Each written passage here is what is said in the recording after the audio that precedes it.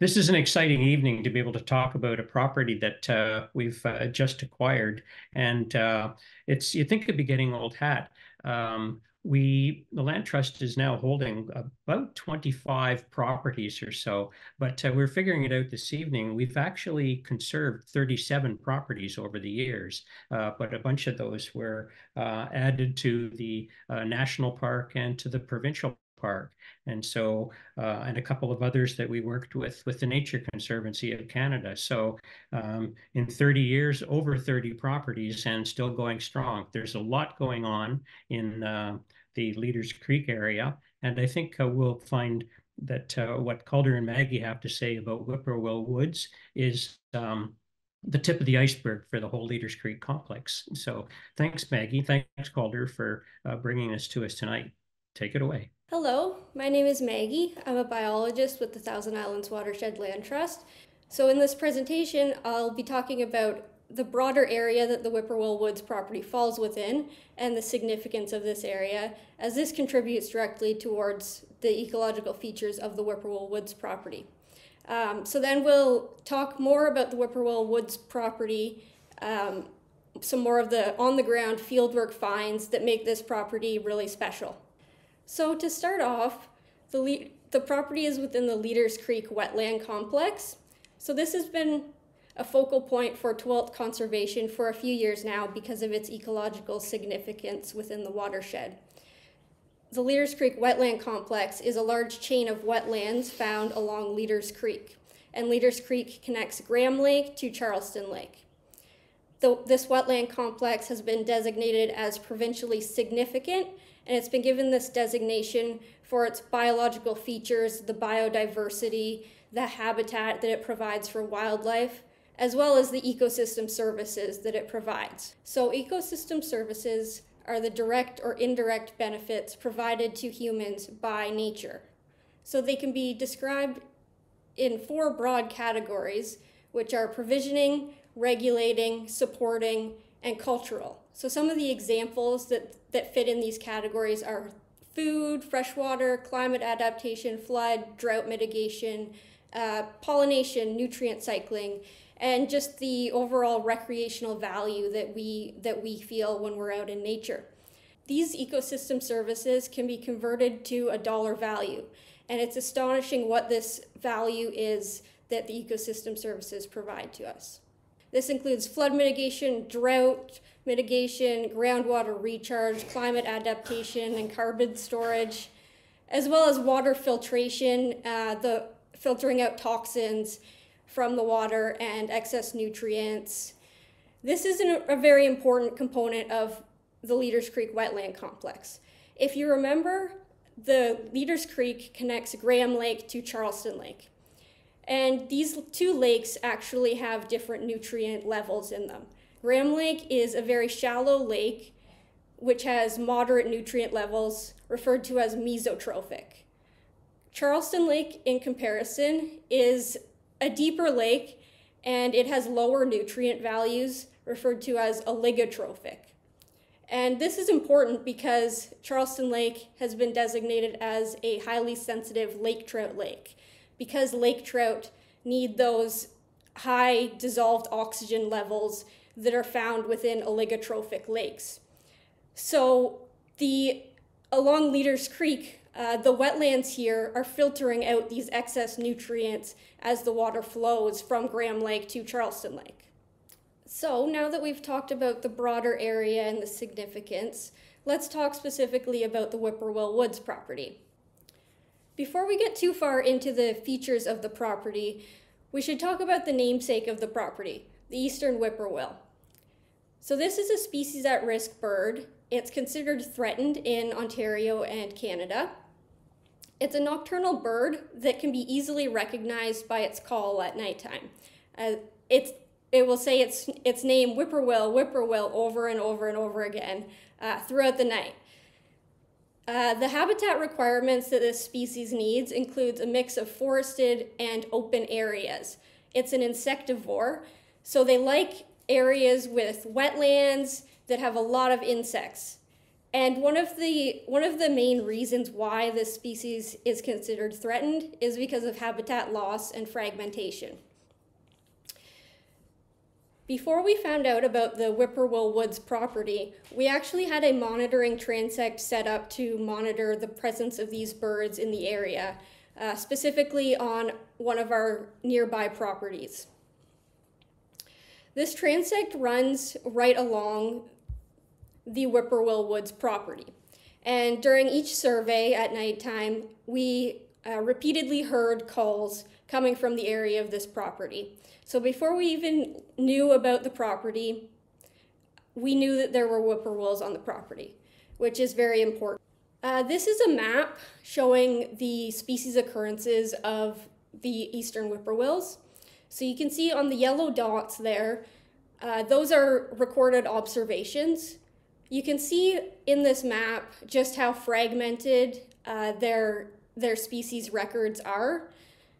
So this is why it's very important to protect these properties that have these threatened species to continue so that they can continue to have that habitat there, as habitat loss and fragmentation is one of the main threats to the species.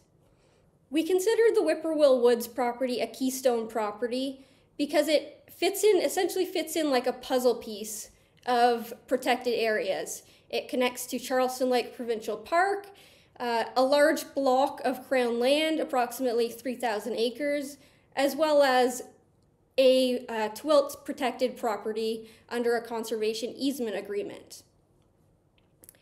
Some important designations on the property are the provincially significant wetlands found along Leaders Creek. As well, there is an area of natural and scientific interest referred to as an ANSI. This is an area that's been identified for its unique biology and biodiversity features. It's a life science ANSI, which has also been given the designation as being provincially significant. The property has topography and geology that's characteristic for the Frontenac Arch region that we know. It has shallow soils, rocky ridges, and exposed granite bedrock throughout the property. There are three main habitat types of the Whippoorwill Woods property. This includes wetlands, forest, and field. The wetlands and forests are the largest habitat features on the property, where the field represents only about 1 hectare or 2.5 acres of the property. The wetlands are a combination of marsh and swamp ecosystems.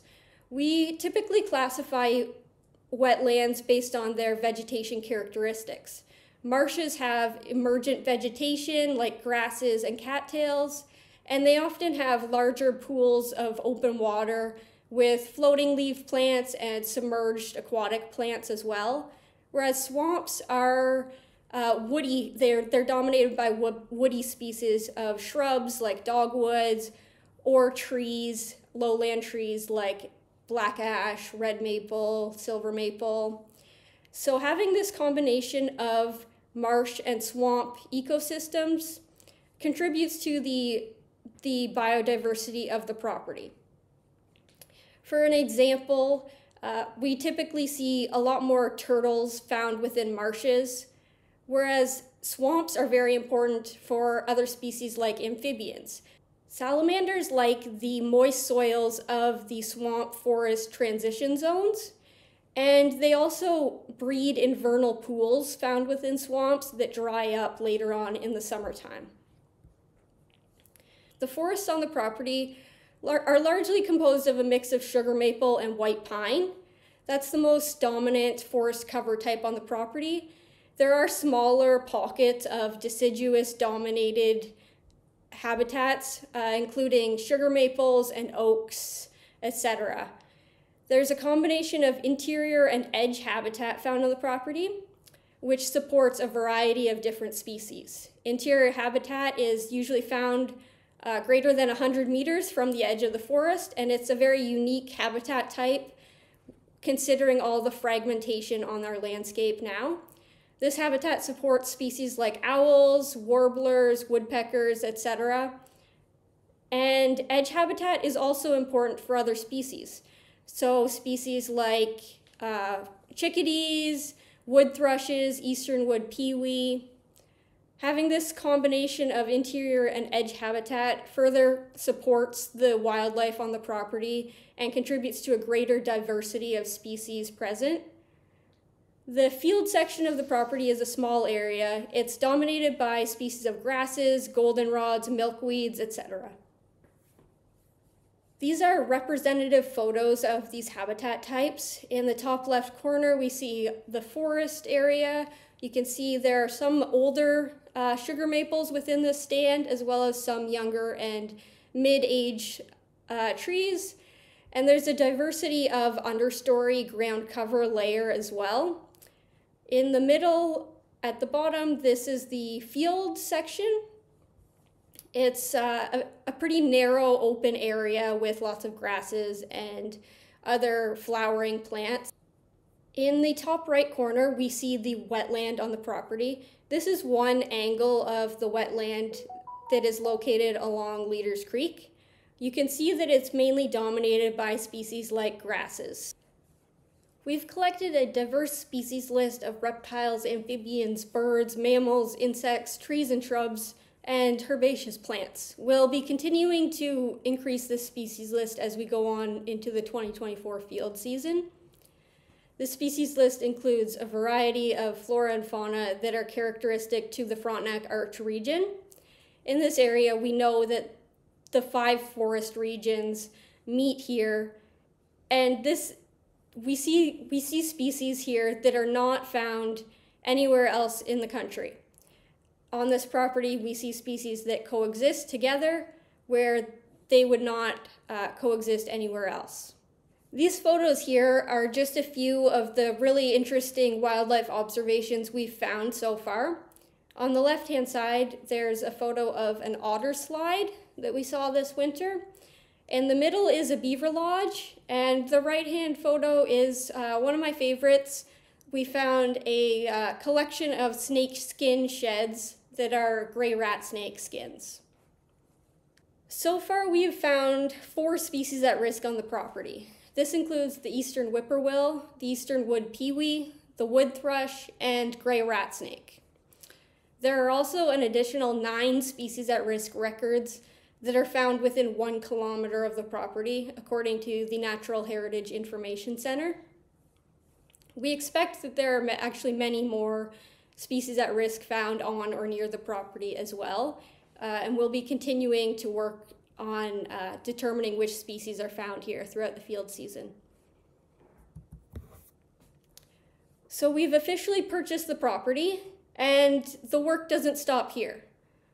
Similar to all of our other properties, we'll be out on the properties during the field season, monitoring at least once a year.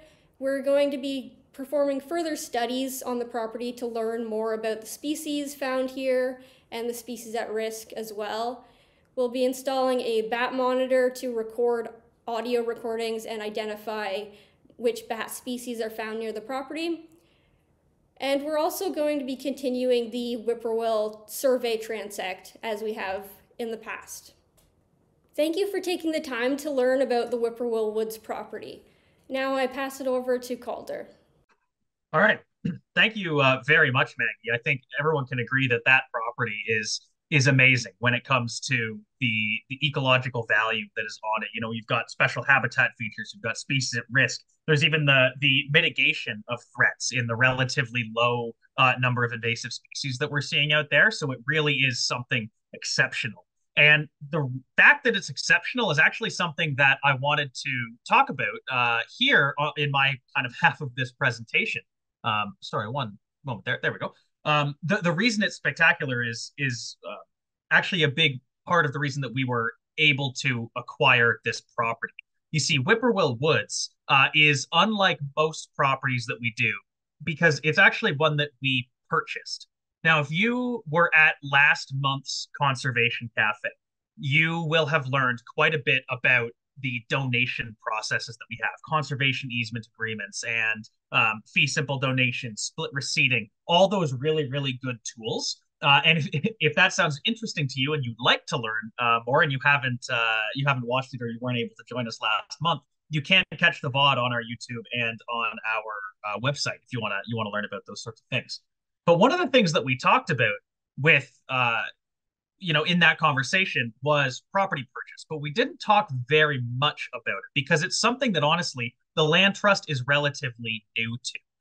In our 30-year history, we have only purchased and then subsequently kept to conserve 3 properties. And all of them have been within the past 5 years, starting with the leader property in 2019. So this is kind of a new realm for us, and we've been finding a lot of success. We've been blown away by the support that we've gotten when we've been going after these sorts of purchases. But we're also learning a lot with every purchase project that we do, and so I wanted to talk a little bit about, I wouldn't call it the good, the bad, the ugly, but some of the big wins that we had in doing this, and some of the lessons that we learned while we were going through, because it wasn't a smooth process. We brought it across the finish line in the end, as Maggie was saying, but there were certainly some lessons to be learned. So we're going to talk about that. The great thing is that this whole thing kicked off in a really, really good way, because this was a property that didn't come to us by a landowner seeking us out. It didn't come to us by us actually going out and seeking out this property. This was a property that was recommended to us by one of our partner organizations, the Nature Conservancy Canada.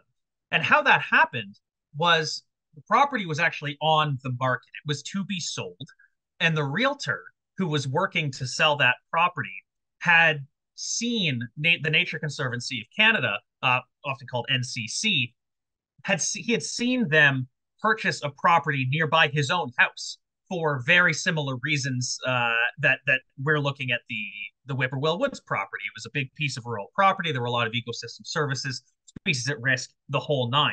And so when this came across his desk, he thought, well, why not talk to the Nature Conservancy and see if they're interested in this one too? Well, when he got in touch, the Nature Conservancy told him that they weren't actually taking on new projects in the area. They had some other big irons in the fire in other parts of the country. And the Nature Conservancy told him they're not at this point interested in the property, but you should talk to the land trust. You should talk to the Thousand Island Watershed Land Trust about this. And this is one of the biggest things that we love about working, not just in our area, but in the land trust world in general, where there are so many organizations that are all kind of accomplishing similar things, working together. We are not precious about the projects that we do. And a lot of organizations feel the same, that it matters less who ends up holding a property, as long as they are, the right people to do it. It matters less who actually ends up holding it than it does that the property gets conserved in the first place. And a lot of the time, what that means is that we're able to conserve a property or receive a property recommendation or receive a property idea like this one. And if we don't feel perfectly comfortable, or we don't think we're quite the right people to be doing this project, we can pass it along and say, actually, I think you should talk to these folks, or you should talk to these folks. And this is exactly what NCC did here. And we're really, really glad they did. The land trust is very specialized in the region that we work in. We have our little working area, and even within our working area, we have a major area of focus in the Leaders Creek wetland complex right now. I know Maggie said this is the fourth property that we're protecting in that area, and there's kind of a push happening. And so the Nature Conservancy recognized all this and recommended us to the realtor as probably the best people to take care of that property. And we're really thankful that they did. And as of the end of last month, it all worked out very well. So that was a really, really great start to the project. It came out really, really well. One of the first things that we did was arrange a visit to the property to verify its condition. When we first got the email, we first got connected with the realtor. We did all of the quote boring stuff. We did all of the maps, and we looked at the zoning and the official plan and all of that kind of desktop analysis type work to see what the property was offering as far as ecological value goes. But as many of you know, you really can't know a property until you have gone and visited it yourself. And so one of the early things that we did was actually arrange this field day to go and walk the property. We took some interested parties. Had some really good conversations on, sitting back in the woods, having lunch, and just walked the property, had a look at it, and really got to know it, or at least the parts that we were able to visit. And I was very pleased to say that it absolutely lived up to expectation. It was a gorgeous piece of property. The woods were very, very nice. There were some great old trees in there. Maggie had a picture of one in the last in the front half of the presentation. And it's smattered with these great wetlands. So it was just an amazing day. These are two pictures that we took from that day, and they're gorgeous pictures. But I want to know if you think that there's anything strange about them. I'll give you a second to look at them and think about it. If there's anything that strikes you as strange about these pictures. So they are amazing pictures, amazing pieces of property. But as you'll notice, these pictures were very obviously taken in the summertime, which means that the time that we did this walk and the time that we got notification of the property was 5-6 months ago. We got that first email in July, started working. These pictures came around, I think, about the end of August or early September. And so you have to think, why was there such a delay between July hearing about the property and the end of January actually closing on the purchase? I know, I mean, not every purchase goes smoothly, but that is still a fairly long timeline for buying a piece of property. And the reason that we had this big delay, the reason that it took so long for us to bring this one over the finish line, goes to the backbone of all of the problems we've had on this property. It's title. And this is kind of an understandable, kind of a forgivable issue, and one that we've noticed with a bunch of the purchase projects that we've done. In fact, this is one of the big lessons that we've learned, is that you always have to check the title early in the process. This is a symptom of how old this system is. These are documents that in some cases go back as far as 2 centuries. These are documents that are representations of, like, the point where land ownership became a concept in Canada, right? So you think about how long ago that was, the time that has passed between now and then, and all of the process updates, all of the changes in government, all of the digitization of these records that would have happened throughout the past, 20 years or so. There's a lot of room for errors to be made. There's a lot of room for problems. And so we have run up, in the course of doing this project, we ran up on a few of those problems, and that was where a lot of the delay came from. So we looked at the records all the way back to 1857, when the Crown sold the property to its original colonial owner. And between 1857 and today, there is quite a storied history on Whippoorwill Woods. We found boundary changes, we found severances, and kind of most interestingly, we found a lawsuit from 1886 in the amount of $193, which is about $5,000 in today's money. And this was levied against the Gananoque Power Company by the owners of what is now the Whippoorwill Woods property. And this lawsuit was brought in because of high water levels in Charleston Lake. You see, at this point in history, and actually, as I'm led to believe, as they still are, the Gananoque Power Company was responsible for the water level in Charleston Lake and a bunch of the lakes surrounding. And so in 1886, something happened. Somebody fell asleep at the wheel, or made a bad decision, and the level of Charleston Lake went way up. And the reason I'm including this is to add the historical element, but also to demonstrate something that I think is really, really interesting. And that is that the Whippoorwill Woods property is not on Charleston Lake. It is near Charleston Lake. It's upstream of Charleston Lake. It's in the headwaters, but it is not on Charleston Lake. And the fact that the water level rising in Charleston Lake was severe enough to move upstream to the point that it damaged this property. It caused $5,000 worth of damage to this property upstream, kilometers from the lake itself. It is incredibly adept at painting the connectivity of the watershed. Shows you that everything is connected. We always think of everything flows downstream. Well, apparently some things flow upstream when you're changing water levels like that. Now, to be honest, I thought that was a really cool demonstration, a really cool little anecdote, but that didn't have much of a bearing on the length of the process of acquiring it. Where we found the most roadblocks, I would say, is on the property's title, specifically in pertaining to the boundaries. The boundaries of the property had quite a few questions on them. It has a very irregular boundary. And there were a number of things that we found ourselves having to work through and figure out in order to actually get things in a state where we knew what was going on the property and we knew that it was all going to be okay, essentially. And I'm not going to share all of them because if I did that, we would be here forever. But I will share two of the more serious ones so that you can see what we were looking at, maybe why this took so long. Keep in mind, we're going back and forth between title searchers, the buyer, the realtor, and the lawyers. So it is quite a large beast that we're trying to wrangle as we're working through these questions.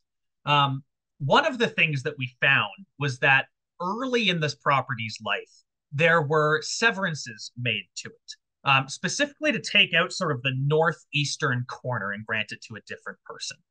Um, sorry. And grant it to a different person. There were some places on title where that section was described as the east half of the north half of the lot, or put more simply, the northeastern quarter of the lot. And there were other sections that described that area as the northeastern 100 acres of the lot. And those two are not equivalent to each other. When you measure those out on a map, they're actually different sizes. And so we weren't sure which of those measurements was actually correct, which was to be followed. And if our mapping was showing the wrong one, we weren't sure how much land we were going to quote unquote lose. Or more appropriately, we weren't sure how much smaller the property would be if the way that we were mapping it was incorrect.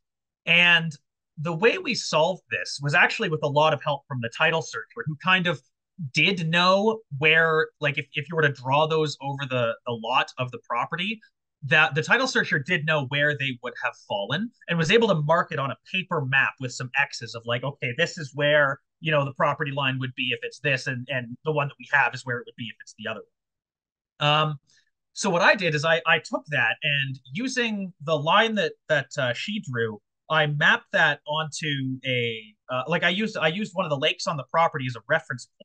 And I basically drew the property line as if the boundary were in that second place that she had identified. And from there, I was able to measure the difference in the size of the property if one measurement was bigger than the other. And what we found was that no matter how this would shake out, the property would only fluctuate in size by a factor of about 5 acres. On a large property like this, 100, nearly 150-acre property, give or take 5 acres isn't that big of a problem. It's not a deal breaker. And so we thought, that's an acceptable risk. Best case scenario, we don't, the property is as we understand it. Worst case scenario, it's 5 acres smaller than we understand it. I think it's still a very worthy project, even if it is 5 acres smaller. So that was the first one that we went through. The second one pertains to this really, really weird lot that is looks like it has been like carved out, like a chunk has been taken out of our property of Whippoorwill Woods and turned into this other lot. And for a lot of the process, we were looking at that as if it was its own property, because it is. It has its own PIN number. It pays its own taxes. It was actually sold relatively recently, independently of this property that we just purchased. But when we got the report back from the title searcher said, yeah, that property, that little piece, that little chunk sold for back taxes. And I have no idea how they did that, because there is no record of that piece ever being severed off of this main property. Legally, there's a case to be made that that little part, that little chunk, is still on Whippoorwill Woods. Now, we thought of the ways that we could approach this. And by the time we got this news, we were, I would say, 3-4 months, maybe 5 months into all of the work here we'd been doing with the title. And we thought, well, this little chunk is really, a nice addition to the property. It's great for conservation land. There's no road frontage to it. It's almost entirely wetland, and it fits really well into Whippoorwill Woods. But we thought if we try and pursue this now without closing the deal, we're going to overrun, our time on this, and it's more important for us to finish this and then pursue that smaller chunk than to try and do it all at once and drag this thing out for even longer. So what we did was we resolved to investigate that further once the main property was acquired. And we were kind of lucky that we were able to do that because when we were first pitched the property by the realtor, when we were talking about the property to people, that little chunk was never assumed to be part of it. So really, what we stand to do is if we're successful in acquiring this little piece, as we have started the investigation now that Whippoorwill Woods has been conserved, if we're successful in unraveling that mystery and acquiring that piece of property, we stand to add 25 to 30 acres to the size of Whippoorwill Woods. Again, if we aren't able to, then the property is as we understood it. We haven't, functionally lost anything. So we thought that was a reasonable way to go. We wanted to get this one across the finish line, and we have started looking at that smaller property now to see if there's something done for it. So those are two examples of the myriad things that we had to work through, and many of them were like that. And in the middle of this, things were really piling up. I had emails all day. I was on the phone all the time trying to get this thing sorted out. And there was one point where I started to lose hope a little bit. I'll admit I started to lose hope because I called the lawyer's office. And this was at a point when the title searcher had completed their search, put everything together, and sent it to the lawyer, but we had not yet seen that document. So the lawyer had a little bit of information that we didn't at this point. And I called up the lawyer to ask a completely unrelated question about the process of the property. And the person who picked up the other phone was someone I hadn't spoken to before. And so I introduced myself to her. I said, "Hi, my name is Paul Schweitzer. I'm the executive director of the Thousand Islands Watershed Land Trust. I'd like to talk to somebody about this property that we're buying and see if there's an update."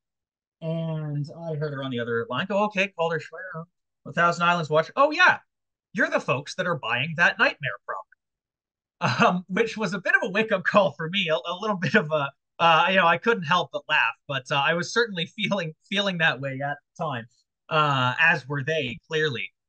Thankfully, we had some very resilient people working on it and some folks who were able to get pretty creative. And we were, as you know, able to bring it across the finish line. But it was wavery for a second there, but, we persevered. Once we got that document outlining all of the issues that went through, the land trust's lawyer essentially said, "Look, we have all of these problems. They're not things that are devastating, but they're not things that necessarily should be ignored entirely. So here's what you can do. If you get a plan of reference, which is colloquially called a property survey, literally all of these problems will go away. The problems will all be solved if you get a property survey. That's the good news. The bad news is we gathered some quotes for you, and the quote is $35,000 to survey the property. And that was because of the property's very remote nature, as well as the complexity of the boundary line and the fact that parts of the boundary line are underwater. It made it kind of difficult for the surveyors. And so we were at a bit of an impasse here. We thought, well, we have this massive property, this really, really great piece that we're looking to buy. $35,000 for a survey is a lot of money, but it would solve the problems that we're having. So at this point, I figured, okay, I've done what I can. I can make a recommendation, but this is a board decision. So I put all this together into a presentation, and I presented it to the board, who had a very great discussion about it, if I'm being honest. We actually talked about it for over the course of 2 meetings. We talked about it for about 4 hours total, trying to figure out what the best plan of action is. And ultimately, we decided that it was important to us to conserve this property because through all of this, the property is still on the market. It could theoretically be sold out from under us during this entire process to somebody who doesn't, an individual who doesn't necessarily have the same due diligence requirements, or an individual who is willing to just hand wave those title issues in a way that we're not able to. So we thought it's most important to get this conserved. we're willing to put up the money to do that. You know, it's a property purchase. We've had an incredible outpouring of support from our supporter base, and so we have some funds that would be able to go to something like this. And on top of it, we have grant money that is, going to be helping out as well. So we thought, let's go. And the one thing that we were able to do was have the seller as a recognition of the issues and a recognition of the very high cost of solving those issues. We were able to get the seller to reduce the purchase price by an amount equal to half of what the survey would cost, so 17,500. And so they paid half, and we pay half, and we now have that. We have that surveyor on retainer waiting for the green light as we investigate this other smaller piece. And then once we put that to bed or decide we're going to acquire it, then we'll order that survey. So that's how it all came across the finish line. There were quite a few questions, quite a lot of back and forth, and quite a lot of legalese. I learned like 30 new words over the course of this thing, talking about, pertaining to title searches and property boundaries and all that kind of a thing. So it wasn't just a learning opportunity for the land trust. It was a learning opportunity for me personally as well. Ultimately, I think we made the right decision. I am thrilled that this property was conserved. But the question always remains: when you're doing something new, you're doing something with these big dollar values attached to it. You always are asking yourself, is it worth the trouble? Was it worth the trouble to conserve this property, to go through 5-6 months of work back and forth with the lawyers, looking at 200-year-old documents, trying to figure out what they're telling me? Is it worth the trouble? And when I think back to that first visit that we did, when we saw the amazing Frontenac Arch style forest with the ridges and those big old trees that Maggie had in her pictures earlier, when I think about the wetlands, 60% of them provincially significant, the ecosystem services they provide, the habitat they provide for species at risk, when I think about the moving waterways and the wetlands on the property, the fields and everything that is contributing to this beautiful property, the answer to my question, is it worth the trouble, was a firm and resounding yes. Absolutely, it was. I couldn't be happier that this property is now conserved. Its ecological value, I think, cannot be overstated, and I'm just really proud of everybody at TIWLT for bringing this one across the finish line. So that's the story. Those were our trials and tribulations of conserving Whippoorwill Woods. It started on a really high note. We had a little bit of a slog to get through, but it came across the finish line at the end, thanks to so much help from the professionals that we had working with us, the lawyers, the realtor, the sellers, even, and the TIWLT board volunteers, and most of all the donors and the supporters of the land trust. It's you guys that made this happen with your support, and this is a beautiful piece of property that is conserved forever, and it just makes my heart sing with that. So thank you, all of you, for your support of the land trust and allowing to do projects like this. And thank you all so much for joining us here tonight to hear the story. Now, I'm certain that Maggie is going to stick around and answer any questions you might have about the ecology of the property. I'll be here happy to answer any questions you might have about the process of acquiring it. But if you don't have any questions, or if you're not able to stick around, then I just want to say one more time, thank you so much for joining us. This has been our second Conservation Cafe back since we stopped calling them Science Cafes, and I want to thank you all for being a part of it.